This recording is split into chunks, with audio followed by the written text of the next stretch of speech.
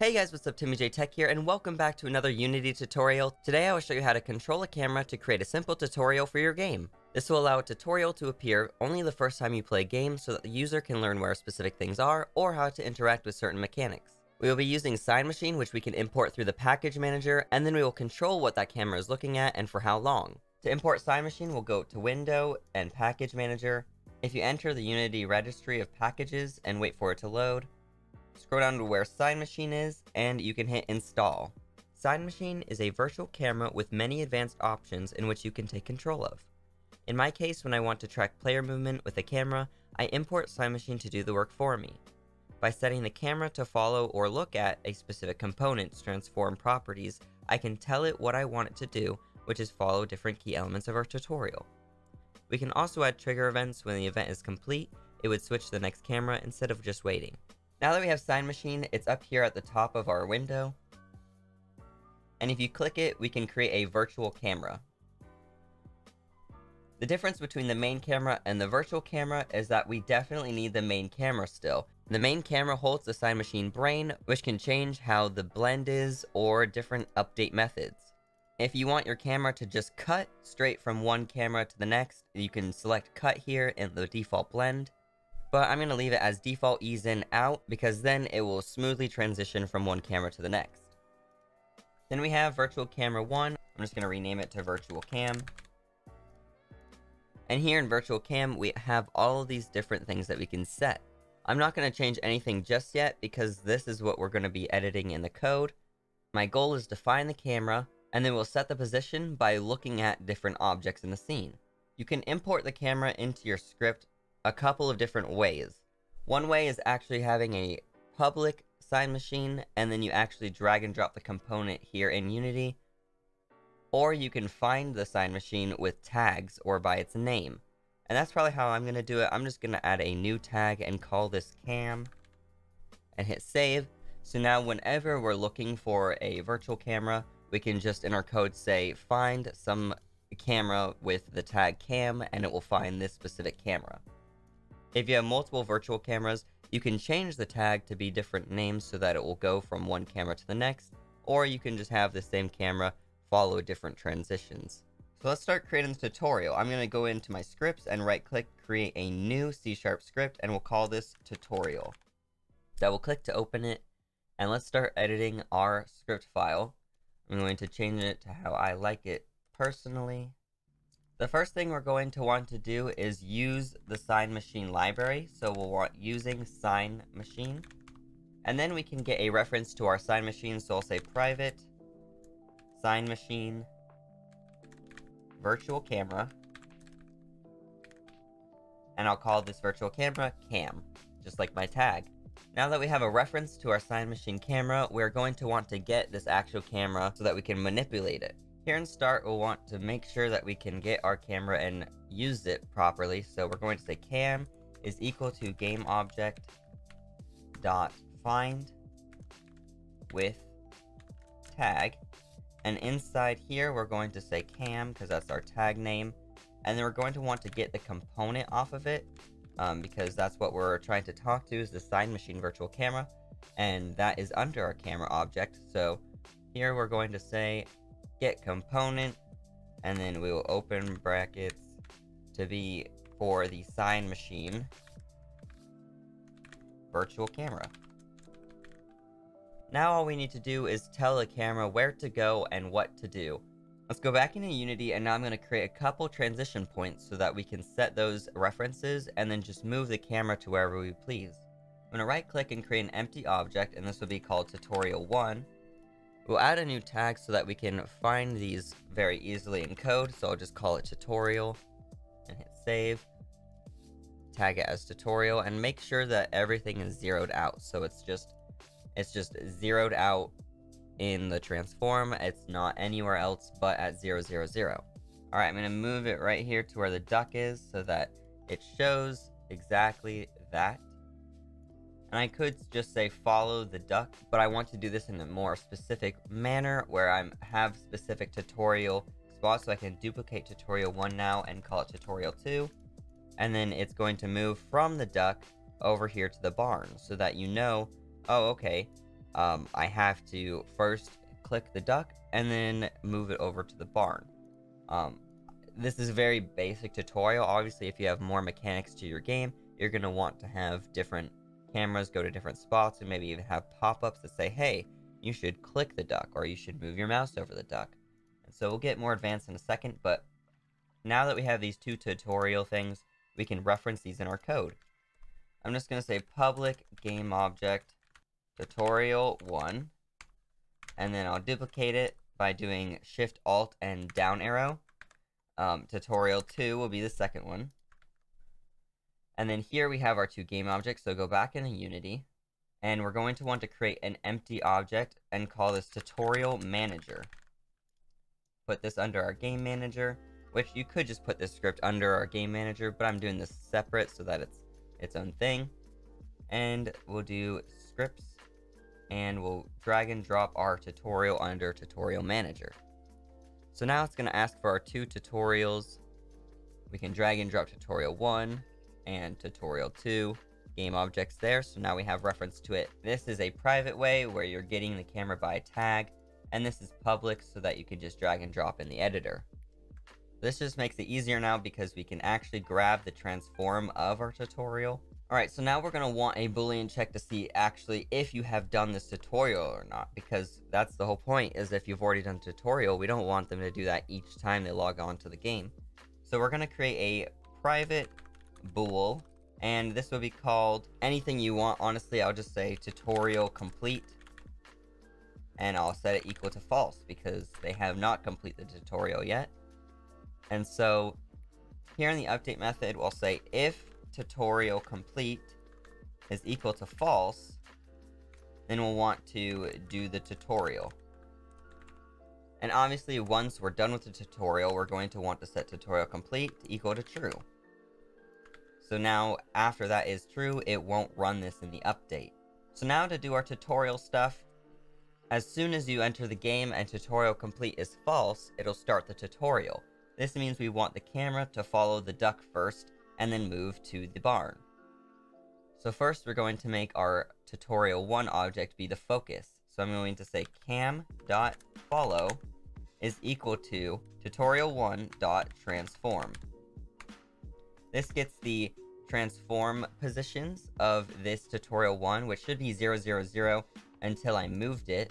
So tutorial 1 is now at the duck, it's at 4.61 and y minus 3.1.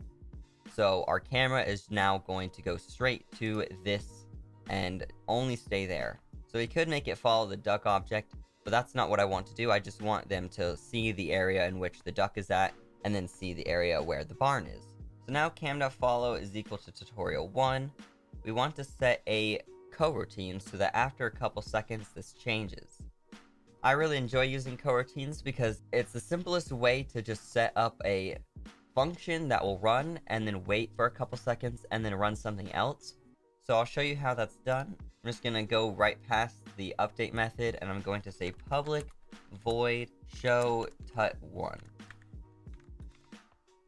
So this is going to show the first tutorial, and now inside here we're just going to start coroutine,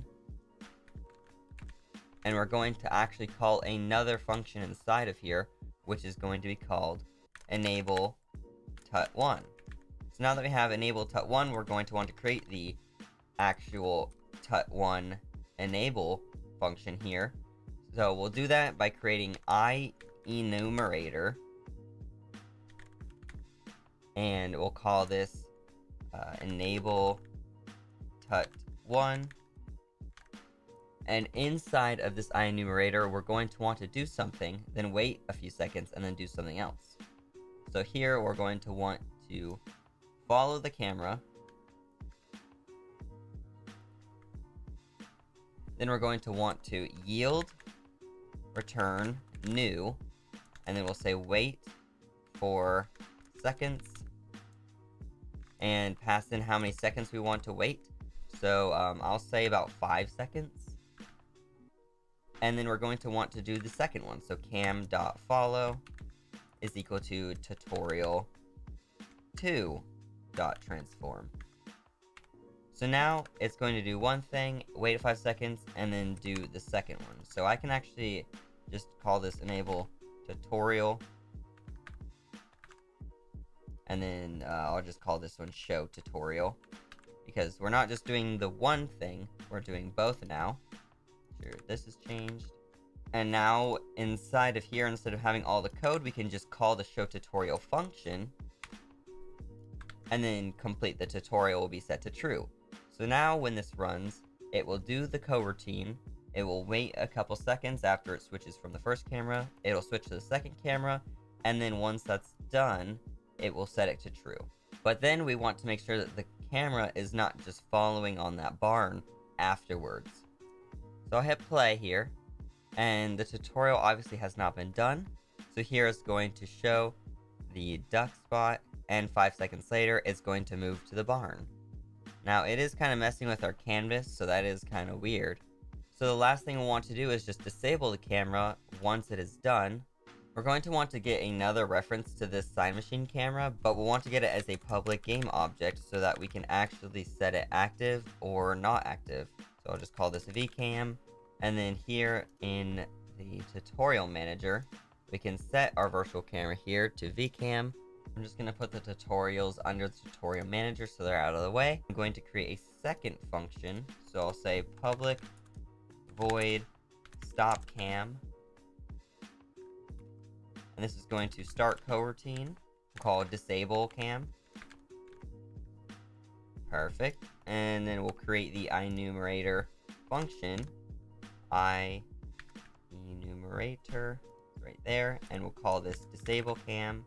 And inside here, we will call the set active to false. And if you wanted to do something before here, we could obviously do that, but I don't think we really need to just now. And then I want to check if the tutorial is complete, then it will stop the camera. So after this, I'll say if tutorial is complete is equal to true, then we will start the coroutine stop cam. So I'll just call stop cam. And so now it will run the tutorial, and once that's done, it'll set tutorial to complete. And then if the tutorial complete is true, it'll stop the camera. Let's hit play and see what happens here. So we got 5 seconds here to see the duck. There we go. And now it should move to the barn. But I'm pretty sure it disabled the camera before that happened. So instead of this, I'll just say right after cam.follow tutorial to transform, I'll just call stop cam. So then it will do the same coroutine right after. And then just get rid of this in the update, because I think it was calling it before it was even finishing. For the 10-ish seconds were up. So let's see if this works here. So we got the duck, wait a few seconds, it should move to the barn. There we go. And wait a few seconds and it should disable the camera.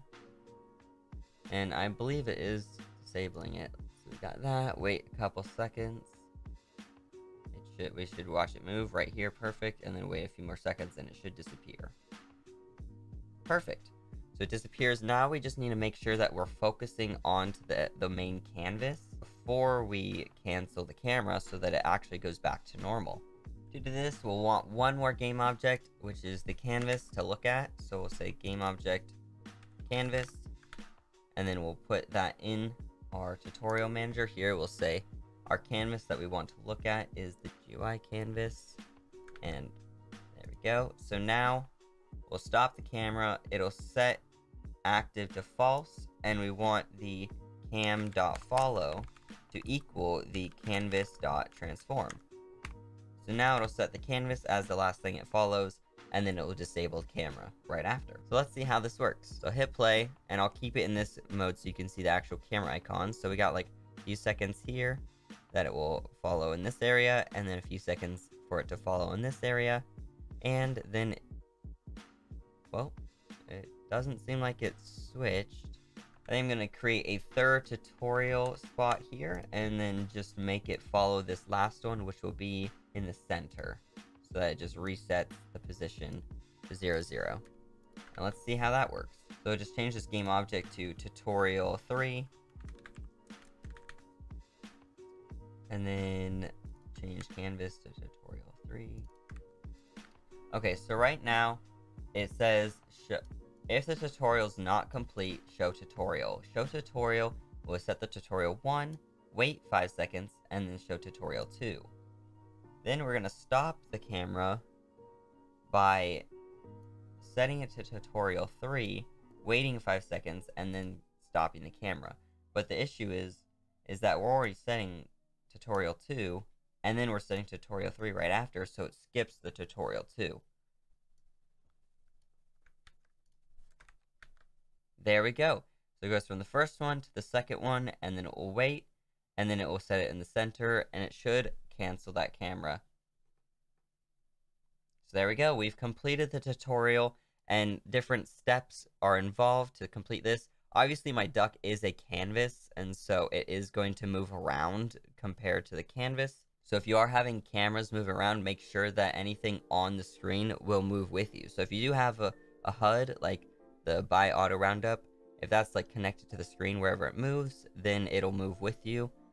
But as I said, like the duck was part of the screen, and so when it was falling to different spots, it was going with it. So make sure that your objects are all like in the background and not part of the canvas. But there you have it. This is a very simple tutorial that I'll be adding to my mobile game. This will allow a tutorial to appear only the first time you play a game so that the user can learn where specific things are or how to interact with certain mechanics. It's meant to be simple and quick so that it's just done and out of the way and it will never show it again. But you can set a trigger so that it'll set the tutorial to restart and then people can re-watch the tutorial over. The last thing you're going to want to do is make sure you set up PlayerPrefs so that it actually saves if the tutorial is complete. Here we can do serialize field, and this will show it in the Unity editor. Under tutorial complete, we're going to want to say PlayerPrefs.setInt, and because it is a bool that we're setting to a number, it's either going to be 1 is true or 0 is false, but you don't have to worry about numbers because we're going to be taking that in from our actual bool tutorial complete.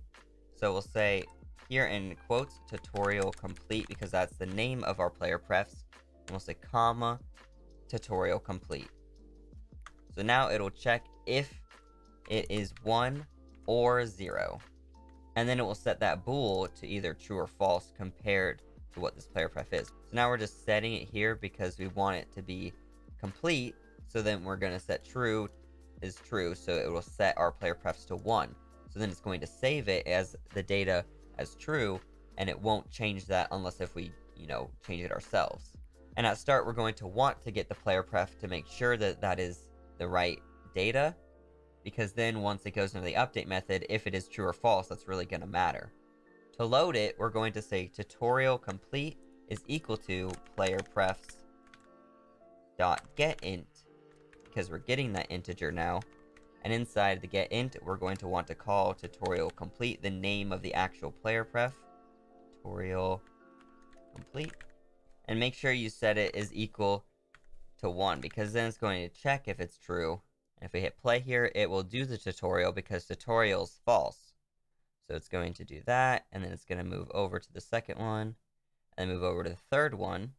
And if we look in Tutorial Manager, tutorial complete is set to true. So it was even set to true before it was waiting on this 5 seconds, but that's alright.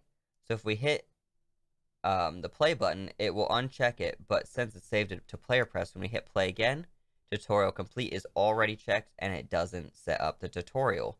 So now you can just play the game like normal. PlayerPrefs is a very powerful thing. You can save all kinds of data, and it's the easiest way to just quickly save it to memory. But that's all for today. If you did enjoy, please drop a like. I'll have more tutorials coming soon.